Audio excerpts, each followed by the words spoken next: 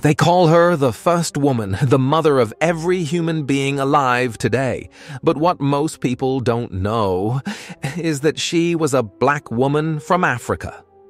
Her name isn't from legend, it's from science. Anthropologists call her Mitochondrial Eve. She lived around 200,000 years ago in East Africa, and her DNA runs through all of us, every race, every nation, every person. She wasn't the only woman alive back then, but her mitochondrial DNA, the part passed from mother to child, is the only line that survived through time. From her children came travelers, dreamers, survivors, people who crossed deserts, built civilizations, and reshaped the earth. Every heartbeat today echoes hers. And here's the truth that science confirmed. Humanity didn't begin in Europe. It began in Africa. So the first mother of the human race was a black woman.